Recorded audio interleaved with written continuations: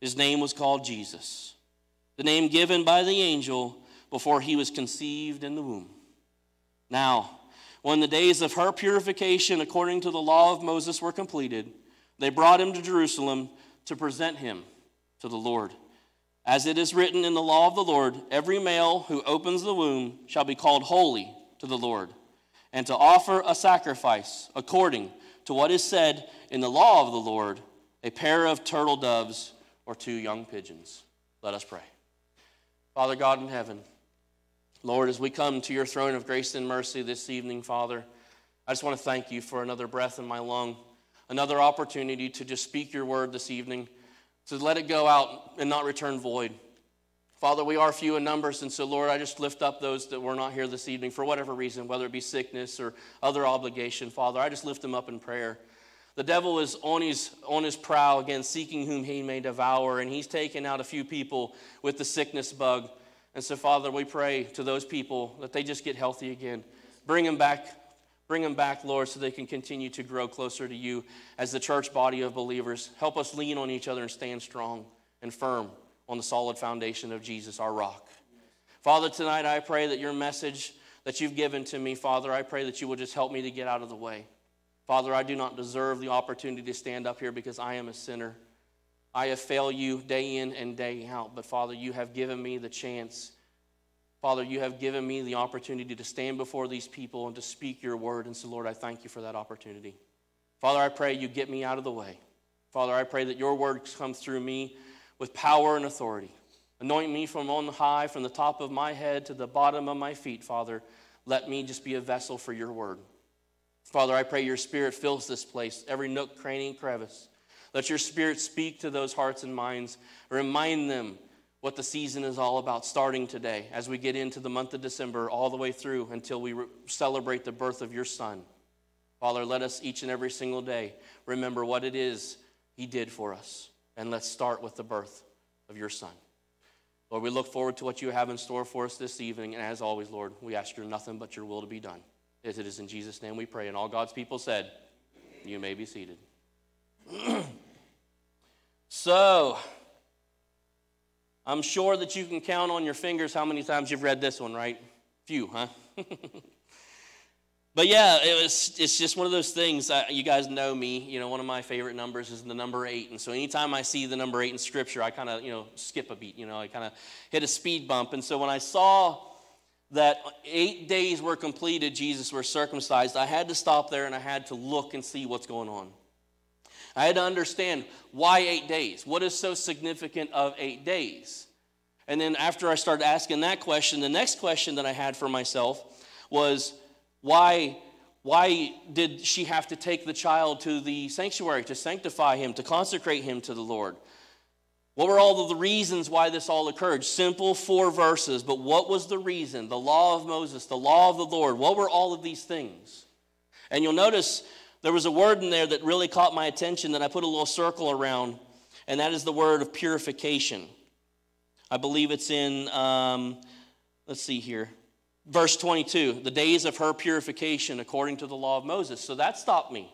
See, when you read the word, if you don't understand something, you just don't keep going. You stop, you write it down, you say, I want to come back to that. I want to go look and see what that means. And so that's what happened here. I didn't know what that meant. So I'm going to feed you, baby birds. Let's find out what this all means.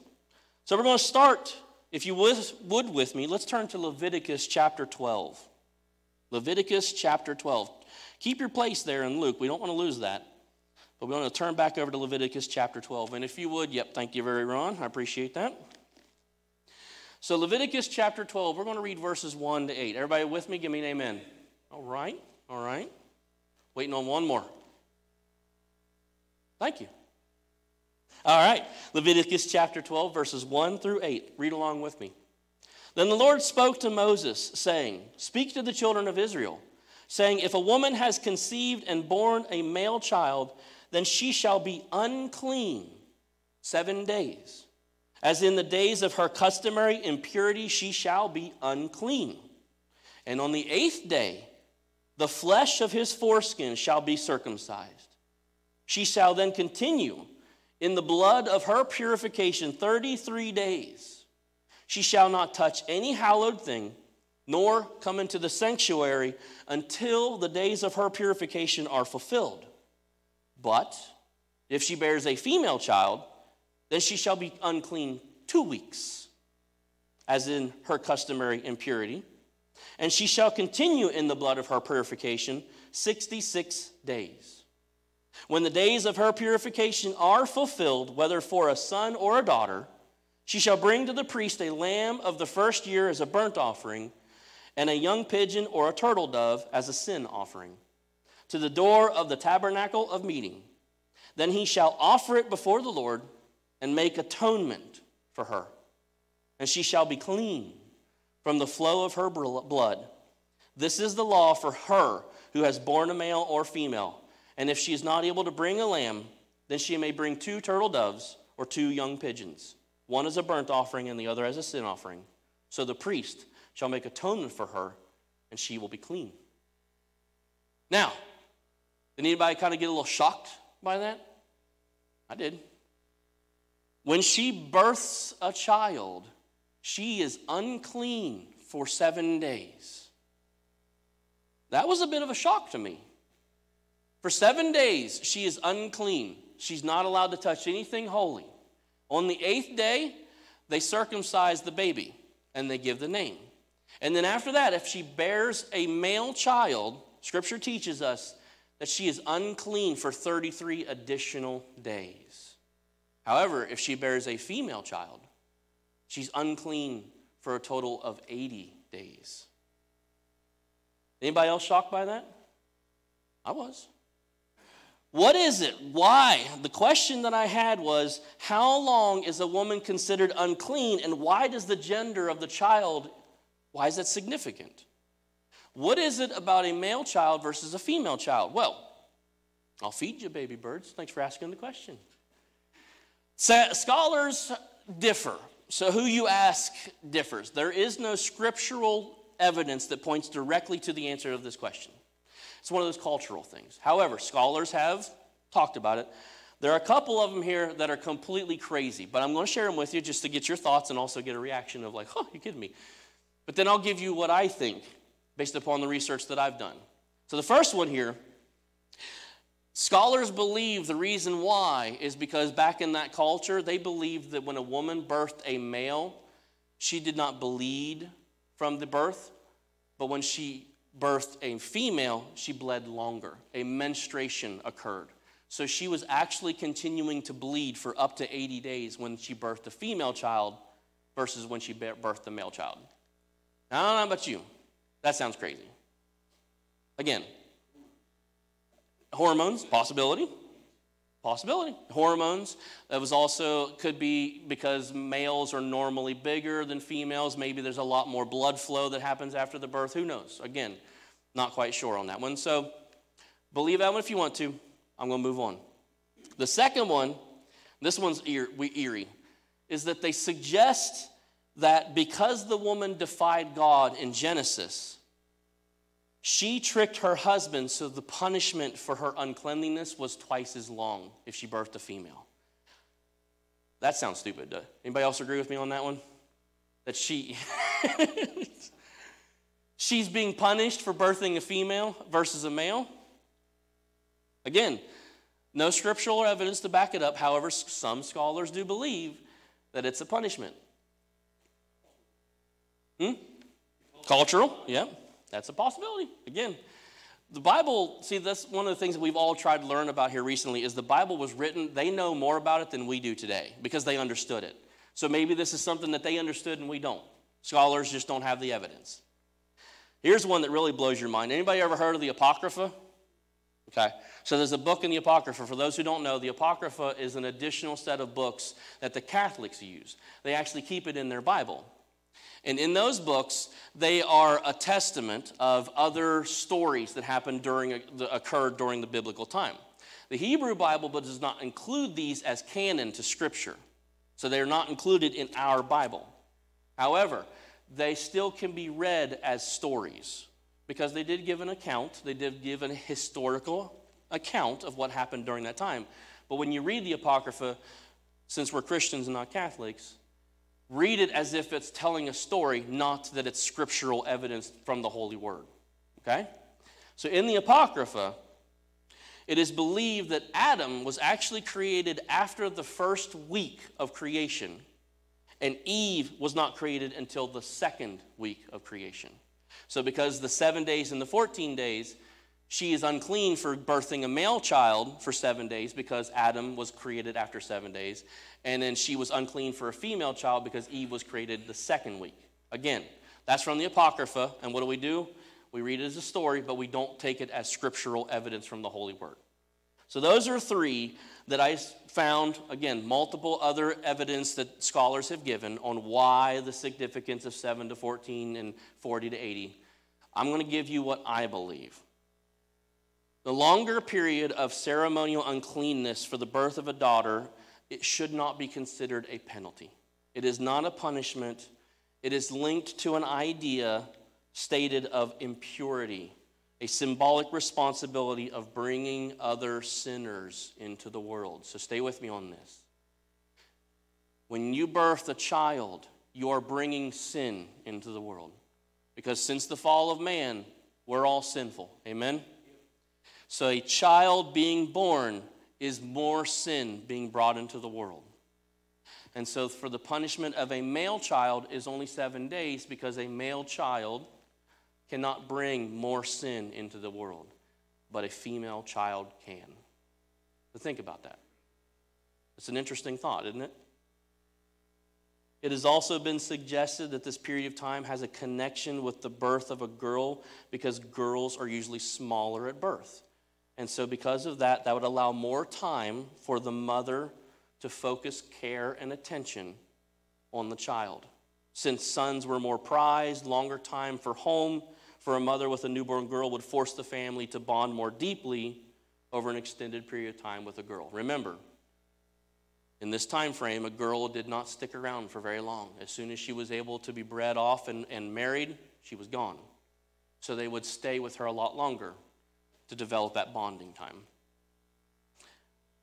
Again, no scriptural evidence as to why 7 or 14 days, 40 or 80 days. Just an interesting thought. However, there is an interesting tie to the life of Jesus that I want to talk about. Matthew chapter 21. Does anybody remember the triumphal entry? Okay. So this is the time frame, Palm Sunday, when Jesus rides into Jerusalem on the back of a foal or a colt, right? Everybody with me? Okay. This day happens to be the 10th day of Nisan, which is a month in the Hebrew calendar. The 10th day of the month is known as Lamb Selection Day. Anybody remember the Passover? Okay. Lamb Selection Day was always done on the 10th day of the month of Nisan, so that they would choose the lamb for the Passover. And it just so happened that Palm Sunday, the triumphal entry, was the 10th day of Nisan. Israel, without even knowing it, chose their Passover lamb as he entered Jerusalem. Hosanna, Hosanna. Jesus was chosen by Israel as the Passover lamb on the triumphal entry. If you start counting from the triumphal entry as day one, you've got Sunday, Monday, Tuesday, Wednesday, Thursday. Thursday's what? Monday, Thursday. That's when the disciples had their meal. Friday, Good Friday. That's what happened that day. Crucifixion. Saturday, that's the Sabbath. Everybody rested. Sunday, Resurrection Sunday is what? It's the 8th day. Resurrection Sunday falls on the 8th day. Put a pin in that. I got ahead of myself. Exodus chapter 12, verses 1 through 4. Now the Lord spoke to Moses and Aaron in the land of Egypt, saying, This month shall be your beginning of months. It shall be the first month of the year to you. Speak to all the congregation of Israel, saying, On the 10th of this month, every man shall take for himself a lamb according to the house of his father, a lamb for a household. Tying Exodus chapter 12 to Matthew chapter 21, we can see that Jesus riding in was the selection. So there's your scriptural evidence to tie.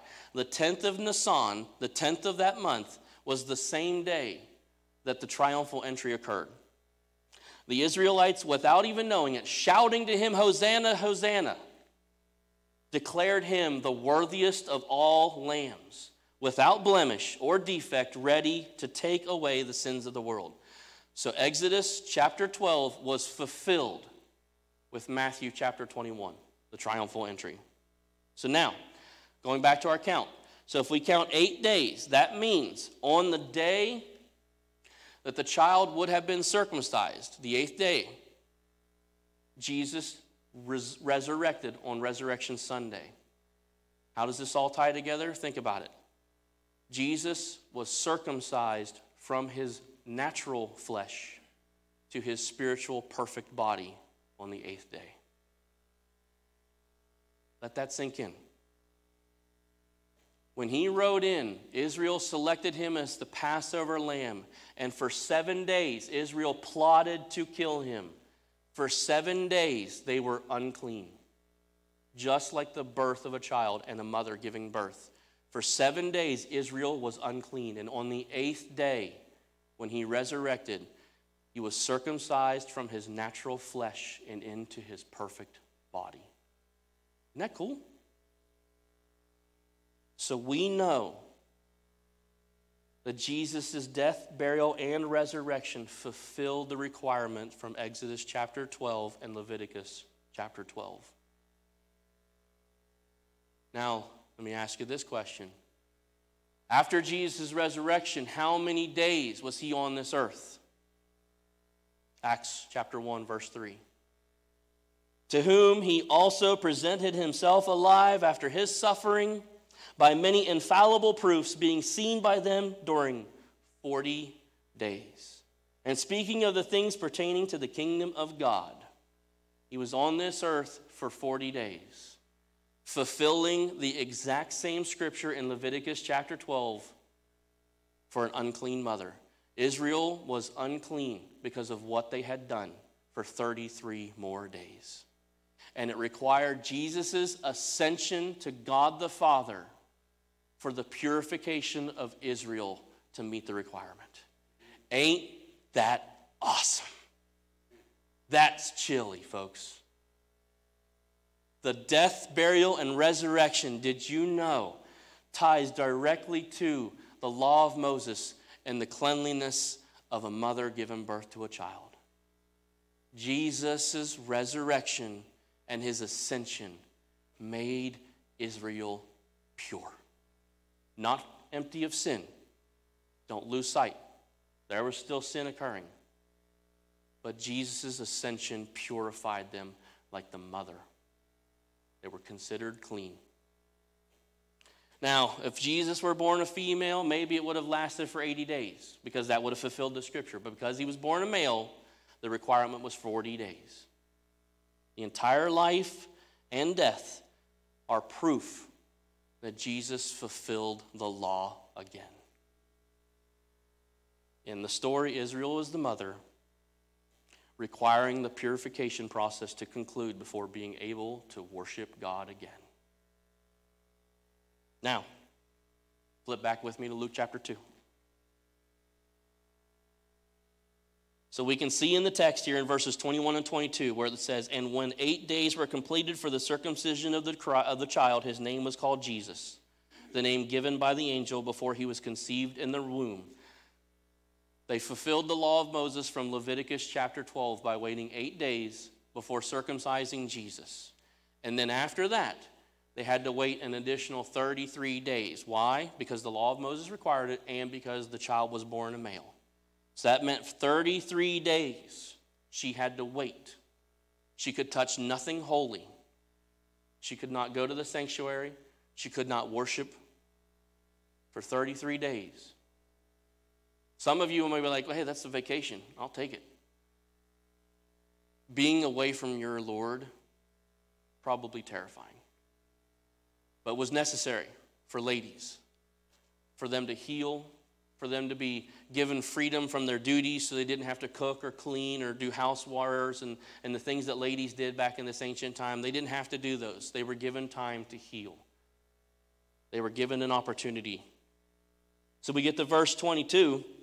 Now when the days of her purification according to the law of Moses were completed, they brought him to Jerusalem to present him to the Lord. Again, the purification process. They had to wait 33 days before they could even take Jesus to the sanctuary. So how many days old was Jesus when he got to go to be consecrated to the Lord? He was 40 days old, depending plus or minus the travel time, of course. But now we know what verse 22 truly means. It means that she had to wait to be pure before she could even take Jesus to the temple. So now we get to verse 23. As it is written in the law of the Lord, every male who opens the womb shall be called holy to the Lord. Every male that opens the womb shall be called holy. From what scripture is this from? If you want to write it down, you can read it later. I think we are going to have it up there as well. It's Exodus chapter 13, verses 1 through 3. It says, Then the Lord spoke to Moses, saying, Consecrate me to all the firstborn, whatever opens the womb among the children of Israel, both man and beast, it is mine. The firstborn child of every family, as far as the law of Moses was concerned, was the Lord's. They were to all, every single one, whether male or female, be taken to the sanctuary to be given to God. Now, what have we been learning over Pastor Casey's past few messages? That the firstborn was what? The heir of the inheritance. Before they could even get the title, they had to go to the Lord first. No baby was allowed to be an heir to an inheritance if they were the firstborn child unless they were consecrated to the Lord. Jesus had to be taken because he was not only the firstborn male, but also the firstborn to open the womb of Mary. He had to be taken. God required it. He had to be sanctified to the Lord before he could even be recognized as the heir to the inheritance of Joseph. So, as it is written, every male who opens the womb shall be holy to the Lord. Jesus married his firstborn son. By doing this, fulfilled Exodus chapter 13. Verse 24. And to offer a sacrifice according to what is said in the law of the Lord. Let's stop right there. To offer a sacrifice. So what does this mean? When you go to the Lord, when you bring your firstborn child to the sanctuary, you are to offer a sacrifice. Going back to Leviticus chapter 12, verses 6 and 8. When the days of her purification are fulfilled, whether for a son or a daughter, she shall bring the priest a lamb of the first year for a burnt offering, and a bird, a turtle dove, or a pigeon for the sin offering. Remember this? So, in order for her to be sanctified, in order to consecrate the child in the sanctuary of the Lord, they had to offer 2 animals for a sacrifice. They had to offer a burnt offering and a sin offering. The burnt offering was a lamb. The sin offering was a bird, whether it be a turtle dove or a young pigeon, either one. So again, comparing Luke chapter 2, verse 24 to Leviticus chapter 12, we can see that Jesus was consecrated with what? A burnt offering and a sin offering. In verse 8 of Leviticus chapter 12, she was not able to bring a lamb. She brought 2 turtle doves and 2 young pigeons. This is a sign and a showing that Jesus was born in humble, poor regard. Mary could not afford, Joseph could not afford a lamb. They were poor. Again, can you imagine how Jesus would have been if he was born into a rich family? Well, I know being Jesus, he would have still been as beautiful and as humble as possible, but the story would have meant completely different. Jesus was born poor. He was born humble. He lived a poor life. He lived a humble life. He had nothing but God the Father. Circling all back to what we've been talking about over these past few weeks. how many of us would truly be willing to give it all away and live like Jesus? Poor. Scripture teaches us straight right there. He was born into humble beginnings. And to fulfill the law of Moses, Mary and Joseph brought the burnt offering and the sin offering as 2 turtle doves, just so Mary could be made clean through atonement for the burnt and sin offering. By doing this, she could be clean. God made provision for the poor just to come to him just as much as the rich. So, a lot of great information. Hopefully you learned something. But I guarantee you, one of you out there is asking the question, what does this mean to me? Because that's what it always happens. You know, we can't get up here and just share some amazing information that excites us and that we learn and we're like, hey, get this. Because you're like, okay, yeah, that's all great and good, but that's Old Testament stuff. What does this mean to me? I don't have to worry about offerings, right? What does this mean to me? Well, you don't have to wait 7 or 14 days. Some women might like that. They might be like, hey, sign me up. Don't bother me for 14 days. I just had a girl, right? Some people would be okay with that. Some would be okay. Can I have 40, 80 days off of work? Some people don't approve it. You know, you got a hard-nosed boss who won't give him time off for birthing a baby. Sorry, I had something in my eye.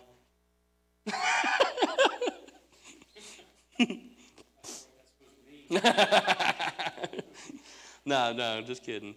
Some would like those kinds of things. But again, this is all Old Testament stuff. So what does this mean to you? Like, what do we have to do? Well, do you have to bring offerings to a priest? Do you have to atone for your sin? Do you have to remain unclean after the birth of a child? No. What does this mean to you? What have we learned this evening? Praise God, you don't have to do this anymore.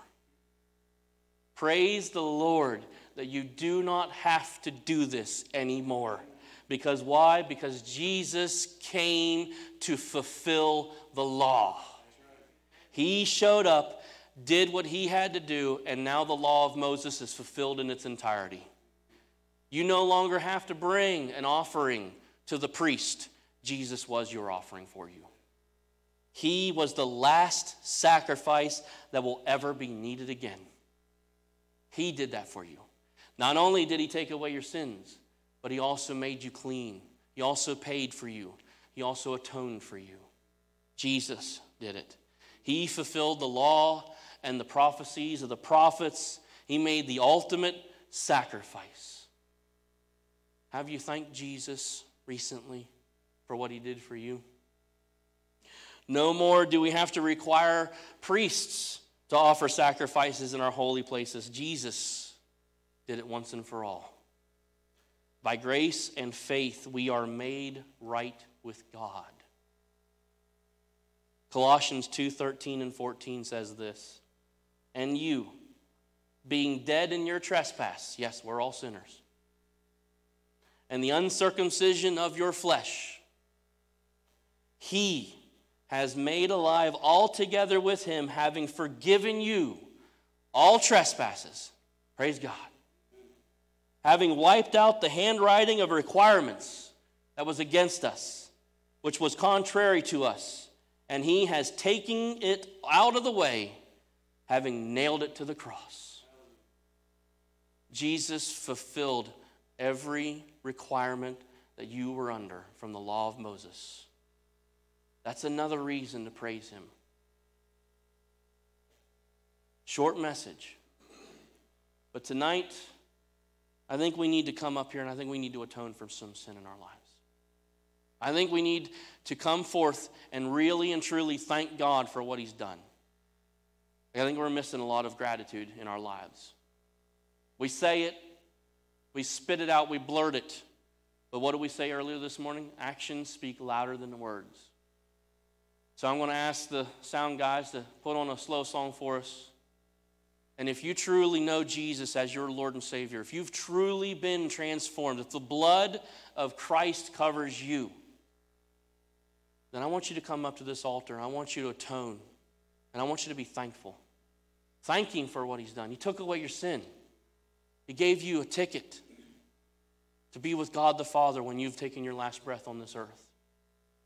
He deserves our thanks. You agree? Amen.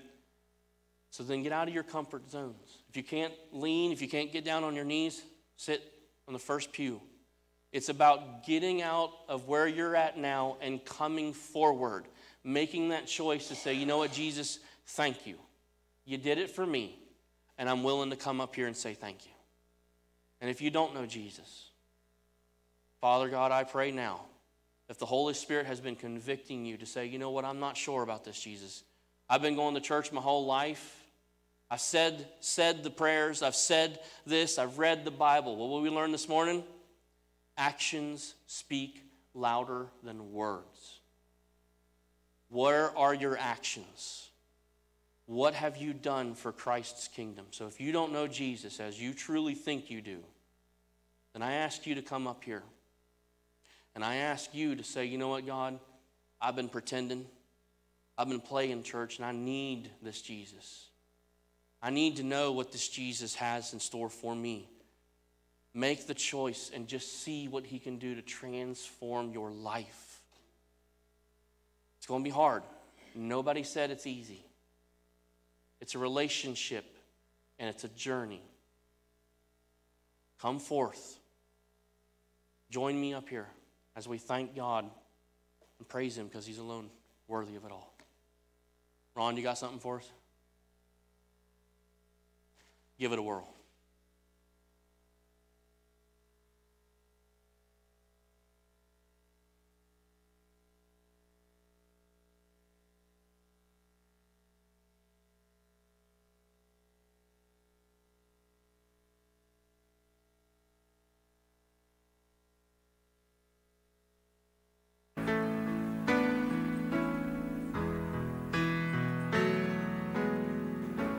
My Jesus, my Savior, Lord, there is none like you. All of my days, I want to praise